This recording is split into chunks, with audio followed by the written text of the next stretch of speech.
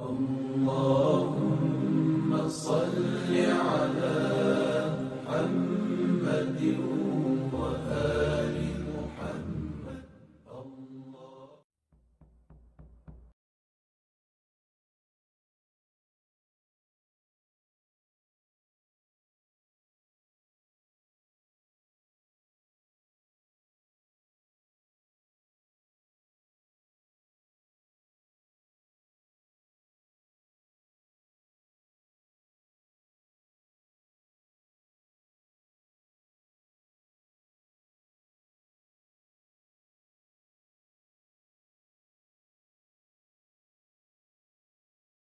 Meaning I don't know or understand the evidence for natural selection, therefore there is no evidence for natural selection.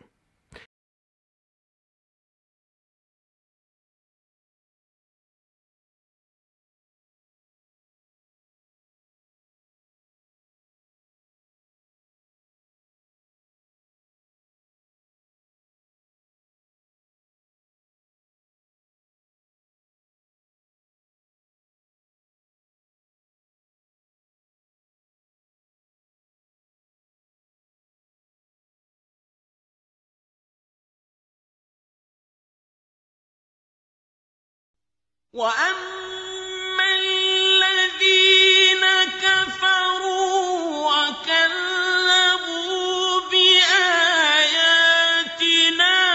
وَلِقَاءِ الْآخِرَةِ فَأُولَٰئِكَ فِي الْعَذَابِ مُحْضَرُونَ.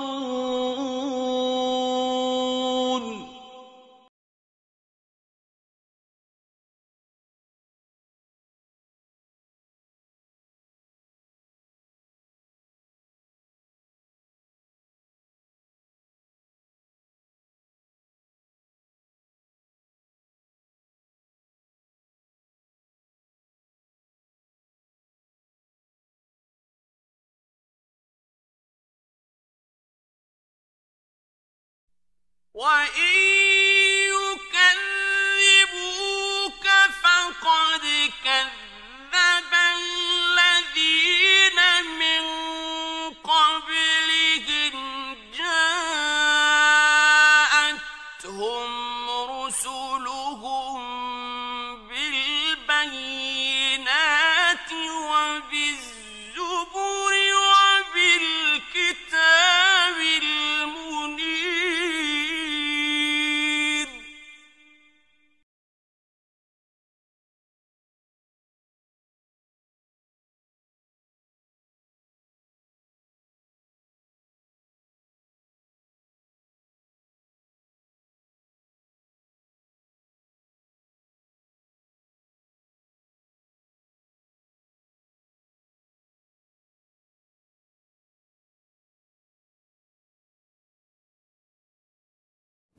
You're looking at one of the oldest fragments of the Quran ever discovered.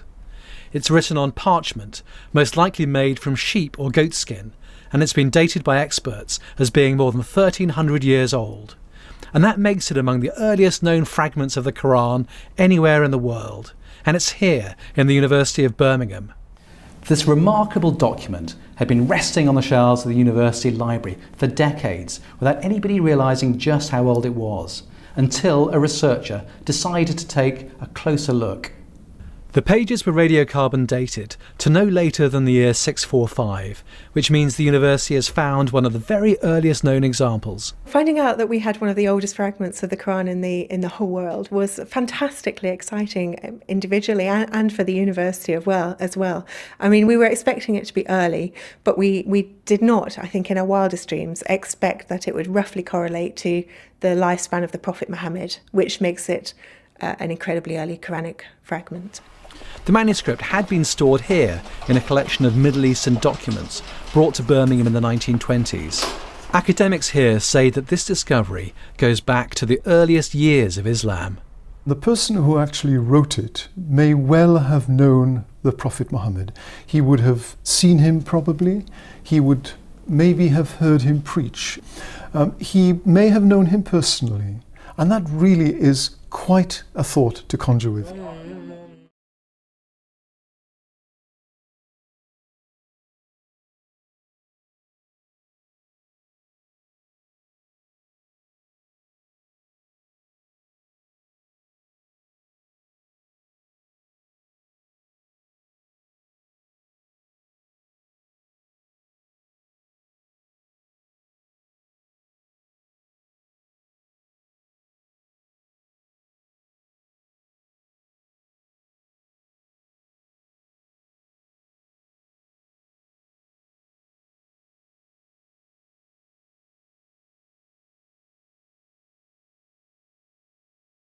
But did you know that the sun and the earth is at a reasonable distance? If it was too close, we would all burn.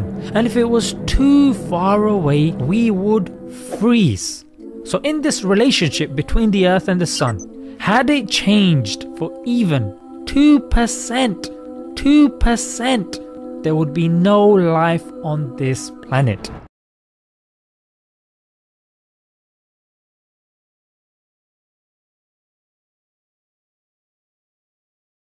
Is one of my favorites. As we know, everything is made from atoms. Yeah, but there are two forces that are holding atoms together.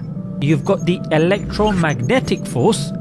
This holds the structure of the atom, and then you've got the nuclear strong force. This holds the nucleus of the atom. These two have to be at a specific ratio for life to exist. Now what's the ratio, I hear you ask?